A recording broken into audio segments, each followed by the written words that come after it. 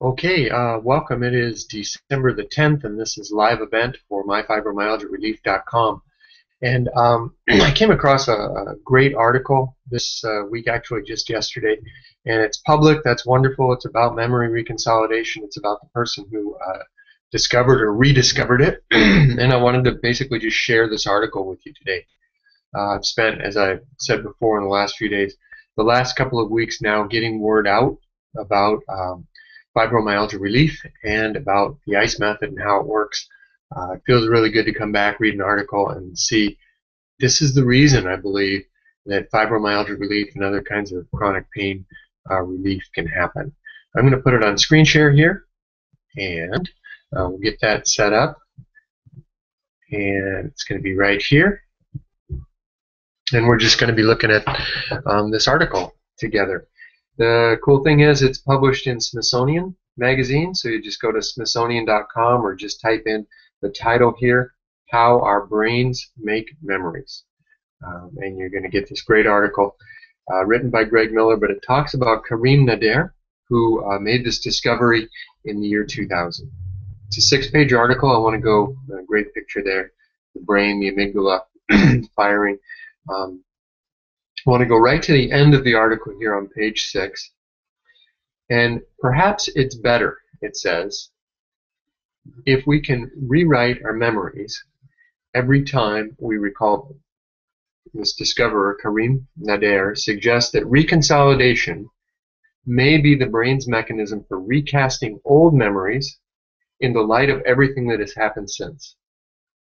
Now that's an amazing statement, and if it's actually possible to do that, we get a tremendous amount of freedom in our lives. If we can actually recast old memories in the light of everything that has happened since, and then this line that catches me, in other words, it just might be what keeps us from living in the past.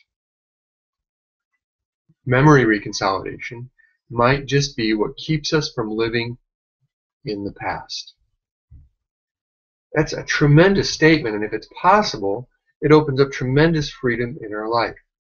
Because for you and me, for all of us, we have all of our life experience that we react to, right? If you went across the street and got hit by a car when you were crossing in the crosswalk there, I'm pretty sure that if you go back to that same crosswalk, even if it was many years ago, your body will tense up when you walk across that street. Why? Because the memory is there of what happened. The mind remembers this. The body responds to the mind. We live in the past crossing that crosswalk, even though the accident, getting hit, may have happened decades before.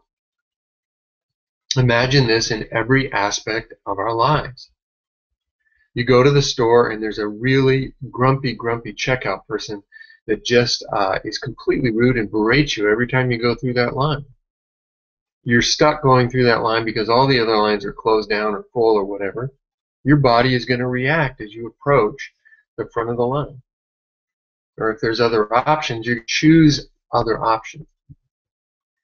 Living in the past, when that checkout person has been grumpy to you, informs our present choices. And as children, we have all these experiences that are forming what we believe is safe and what we believe is unsafe. And as I said, I've been part of a lot of Facebook groups now about fibromyalgia, and one of the posts yesterday that really struck me was this picture at school, and it was a dreadful picture, and the person writing, oh, all these terrible memories from going to school. And the posts underneath, the comments were, oh, me too, all these terrible memories. Well, what's the deal when you remember school, right? We are living in the past, and our body then is responding to that. If there were a way to free ourselves from that physical reaction, we might be a lot healthier.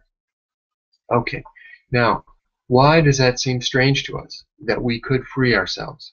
I'm going to take you to page 2 of the article and tell you kind of what the traditional sense of how these things work. And it's called consolidation theory. Okay, and There's that. Okay, so one of the scientists who's done the most to illuminate the way that memory works is this Eric Kandel. And if you go down to this paragraph right here now, it says, according to this view, the brain's memory system works sometime in a notebook. For a brief time before the ink dries, it's possible to smudge what's written. But after the memory is consolidated, it changes very little. Sure, memories may fade over the years like an old letter, or even go up in flames if Alzheimer's strikes. But under ordinary circumstances, the content of the memory stays the same, no matter how many times it's taken out and read. Okay, that's the sense of going back to that crosswalk where you were hit by a car 20 years ago, and when you walk across that crosswalk, the memory returns and your body tenses up in response to it. And this is our typical experience of life. But Nader says there's actually another dynamic going on. And if we could take advantage of this dynamic, perhaps we could create a situation in which we could once again walk across that crosswalk in complete calm and peace. Okay, this is actually the science of what I've incorporated in working with the ICE method. And it's why I believe it works, and it's why I believe that when I see these results, they're very explainable. Okay, so Nader, this Karim Nader in 2000 did this experiment to challenge this idea that you're always stuck with that memory. Okay, and the best you can do is like screw up your courage and get across the street. But when you do that, when you have to screw up your courage to get across that street because there's that old memory of the accident, it takes a toll on your body, right? Your body has to tense up. You have to consciously take this effort to move in the face of something that you feel innately stored memory as dangerous. All right, so I'm going to just read this paragraph here too, because it talks about how memories are made. And this is what Nader then was going to start to manipulate. Okay, scientists have long known that recording a memory, so making that memory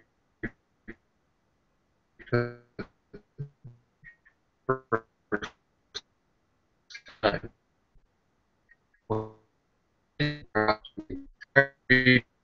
20 years ago, you get hit. That changes actually called synapses. Okay, a synapse is like a bustling port, complete with machinery for sending and receiving cargo. Neurotransmitters, specialized chemicals that convey signals between neurons. All of the shipping machinery is built from proteins, the basic building blocks of cells. Okay, again, this is what I use in the ICE method. I love this article because it's pretty clearly telling us how these things are working in really simple terms.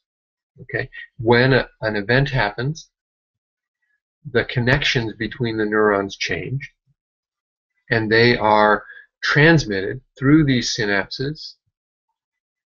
And at the synapse are these proteins, these peptide molecules, short proteins, that carry actually emotional feeling and various different aspects of the memory. All right, so what experiment did Nader do that was so changed the field? Okay, and the article does go on to say that there's still dispute about all this, but there's over 500 articles now that have been published about memory reconsolidation, and as time goes on, it gets more and more accepted. And certainly for me, in the using of it, this is what makes sense. Okay, so what he did was he took a mouse, a rat, and he gave them an electrical shock. But right before the so that's the event of getting hit by the car, right? But right before the shock, he made a beep. And when they heard the beep, they knew that the shock was coming. Okay? So the beep then becomes a stressful event. That's like when you go up to that crosswalk, even though there's no particular danger about that crosswalk compared to any other one. When you go to that crosswalk where you got hit 20 years ago, your body tenses up. Okay? So there's a signal, crosswalk, that creates a response because of a memory. In the rat's case, getting shot. In your example case, getting hit by the car in the crosswalk 20 years ago. So what he says was, okay, if that's really consolidated, then there's no way to take away the content or the emotional content of that memory. But if instead, every time we reactivate a memory, it actually becomes labile is their word. It becomes malleable, fragile, just like when it's first being made. And scientists know that when we have an experience, it takes a number of hours for that memory to actually consolidate into our brain so that it is on the road to becoming permanent. Nader's theory was that, well, when that memory is reactivated, when we remember it, when we see the crosswalk, it actually has to be remade again. So in that remaking process, could he interrupt it? Remember, it's peptides, it's proteins that carry all this. He injected a drug, a protein basically, that would stop the memory from being formed. Okay, now they knew that this worked on initial memories. Would it work when you went back to an old memory? Okay, so providing the beep reactivates the old memory of, oh, the shock is coming, or for you, standing at the crosswalk. He injects this drug that prevents the formation of a standard memory, and it turns out that it actually prevented the rat from feeling anxiety. And his advisor, he was a postdoc at the time, said, don't even bother with this, isn't going to work. But he tested it on 4 rats, and it worked. He gave them this drug, then he produced the sound, and they weren't afraid. Now that's a huge finding, and 500 papers have been produced since, 500 research papers on this topic. Because if this is the way that memory works, we now have a ton more flexibility. Think of how many people continue to live in reaction to early childhood events. Okay? Really traumatic ones.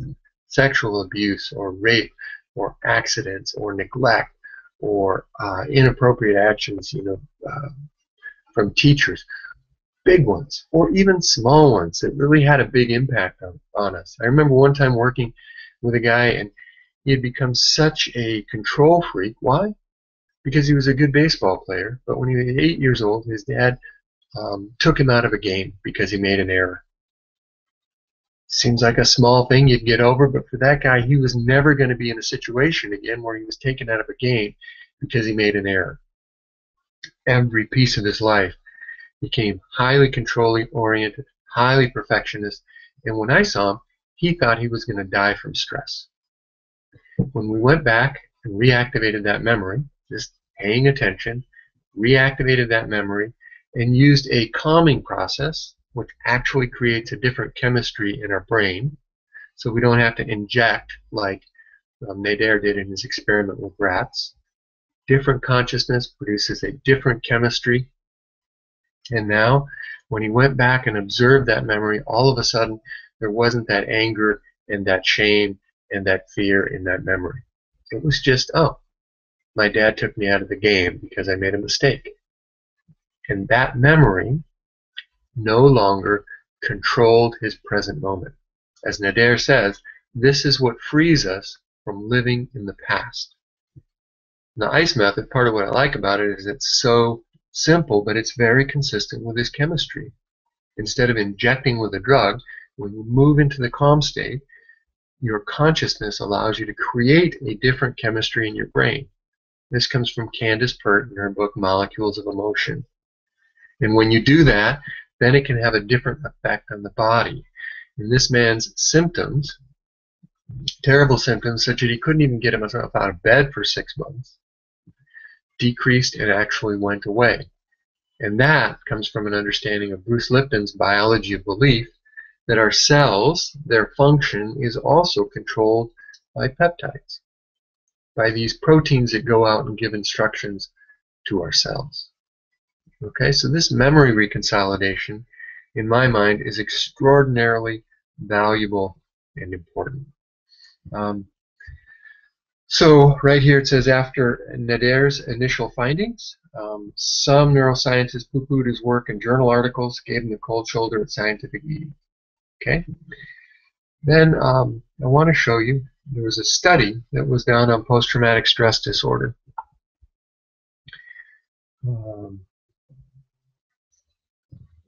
Where is that? That's right down here. It's on page 4. A real-world test of Nader's theory of memory reconsolidation is taking place a few miles from his Montreal office at the Douglas Mental Health University Institute. And they're doing an experiment that's very, very similar to with these rats. Okay, people become aware of their post-traumatic stress event, whether it was a car accident or a relationship or a wartime event. You activate the memory. Then they give these people a drug that blocks the reforming of the memory. And then 24 hours later, when they go back and reactivate the memory, the people are less stressed about the event that they're having a post-traumatic stress reaction to. Okay? This is a profound finding, I believe, because what you're able to do is actually go in and adjust the chemistry that's storing the emotion of that event that is causing such havoc in a person's life. You see how different this is from the understanding that memories and the emotional content of them are permanent and we're stuck with them. Most of us live most of our lives with that belief. And so what we do for people with PTSD is typically we'll give a medication that will relieve the stress or dampen it, dampen the effect of it, the symptom of it on our body, right? The sweats or the anxiety or all those things. But it doesn't actually change the chemistry of the memory. And so the next day we need that drug again because that memory continues to have an impact on our life. So mostly we're treating symptoms, but with memory reconsolidation, if we can go back in and actually adjust the chemistry of that memory, then the panic, the fear, the anger, the terror can be replaced with calm.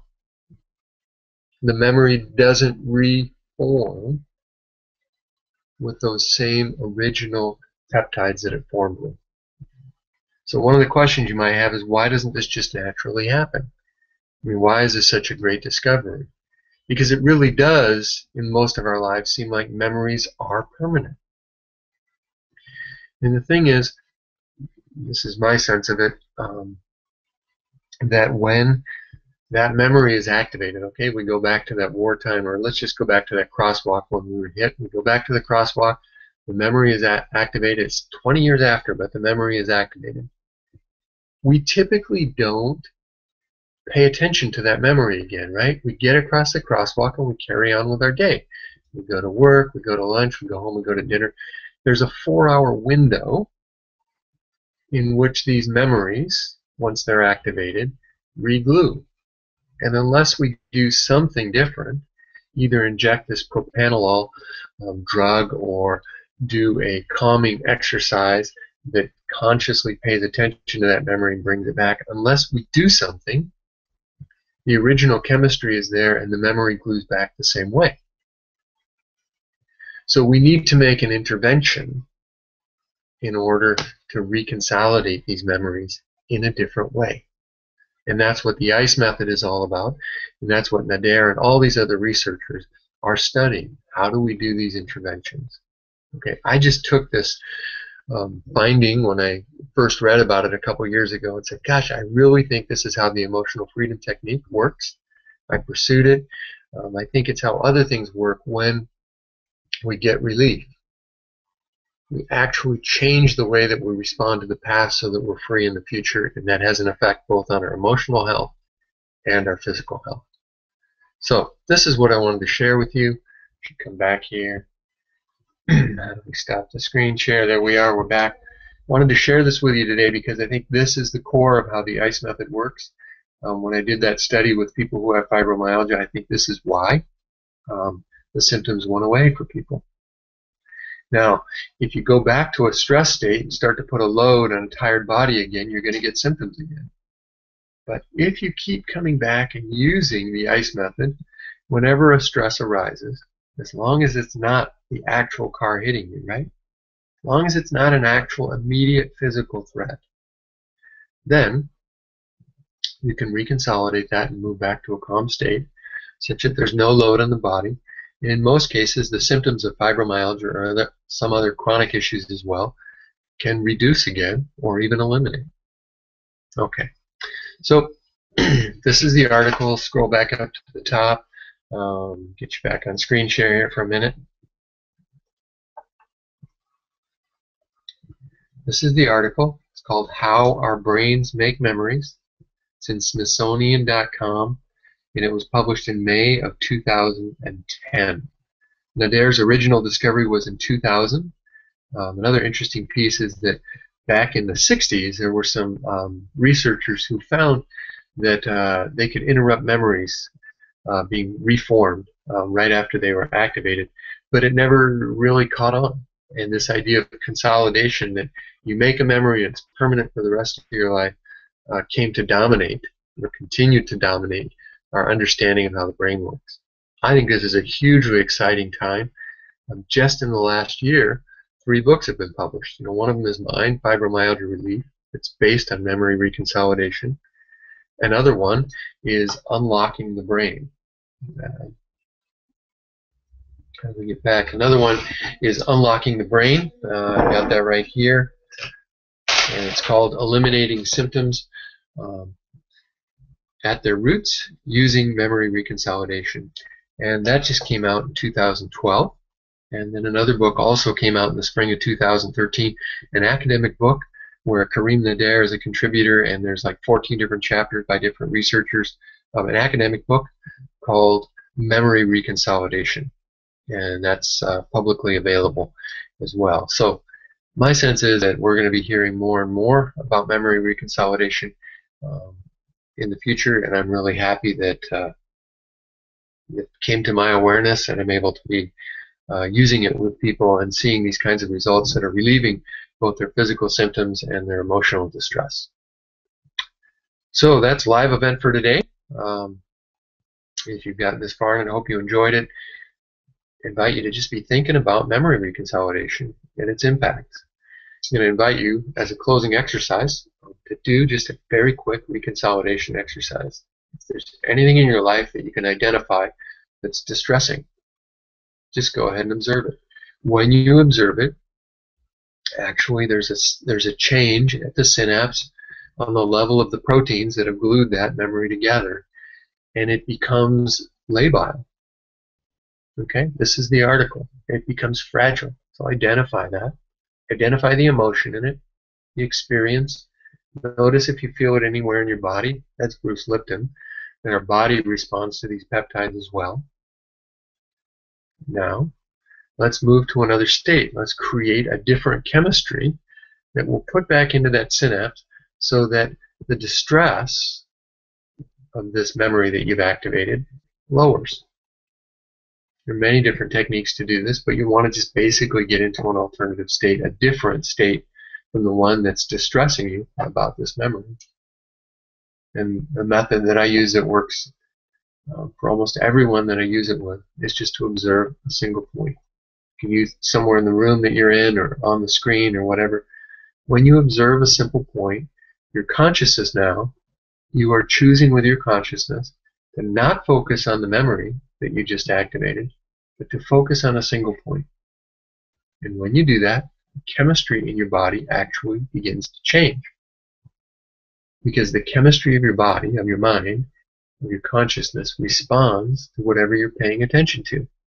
A tiger's coming at you, the chemistry of your body is like, run away. Somebody comes and makes you angry, the chemistry of your body is to fight.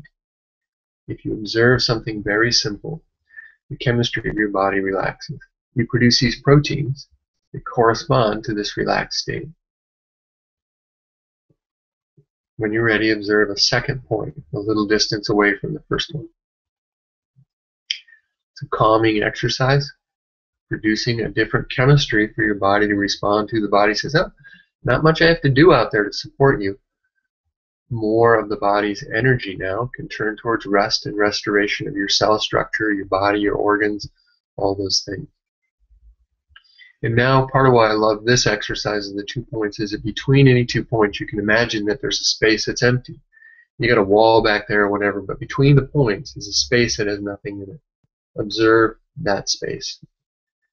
Because now with your consciousness, when you are observing nothing, you are giving the signal to the cells of your body that there is nothing that they need to support you in reacting to the outside world, because there's nothing out there that you're reacting to consciously. The cells of your body move into rest and restoration mode. You are producing a chemistry of calm and peace. Now, we haven't reconsolidated the memory yet that you brought up a few moments ago, because we've just moved into a different state. And what happens for most people most of the time is, oh, that feels cool, and then you go off to work or whatever the next thing is, and you never come back and put that different chemistry into the original memory. Okay? And here's how you do that. Nader did it by injecting his rats with a chemical that went into the synapse and interfered with the restoration of the old memory. Now, as I said, you got 4 hours to do this in. But within the space of a couple minutes of feeling that distressing memory, activating it, you went to the calm space, created a different chemistry. Now, how do we bring it back into that original memory that was distressing? And this is the piece that's so simple but so different from our daily life, right? Normally, finish watching this, go on to the next YouTube video or whatever you're doing, go make lunch, go to work, take care of kids, whatever it is. And you keep going, and 4 hours later, that old memory that came up that bothered you, going across that crosswalk where you got hit 20 years ago, that glues together in the same old way. We can interfere with that process from the calm state. I just want you to observe back to that distressing memory.